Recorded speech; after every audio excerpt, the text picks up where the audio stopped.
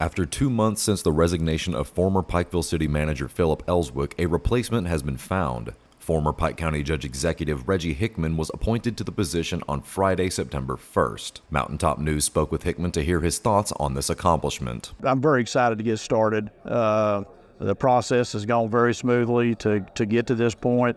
What we'll do is we'll get on that first day. We'll start to get to know our management team and understand where their thoughts are about how the city needs to operate on a day-to-day basis.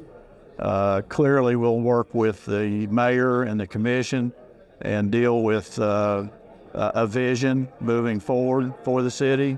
Change is what it is, and hopefully I can just add to something that is really already really good, if not great.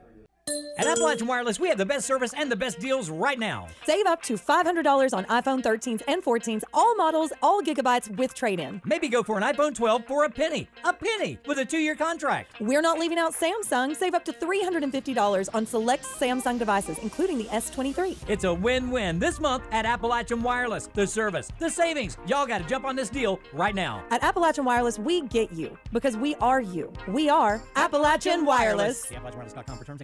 Hickman says his experience working with the fiscal court will help play to his strengths in this new role. In the meantime, he expresses his thanks to those who have supported him. The last 4.5 years working for the fiscal court and Judge Jones, and I can't say enough good things about Judge Jones, the opportunity he gave me in that deputy judge position.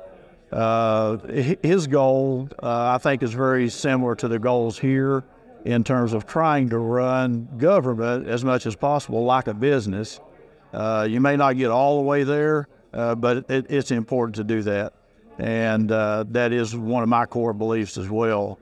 And those contacts and the things that we've done in the last 4.5 years, I think will benefit everybody. Very humbling, to be honest, and very gratifying at the same time.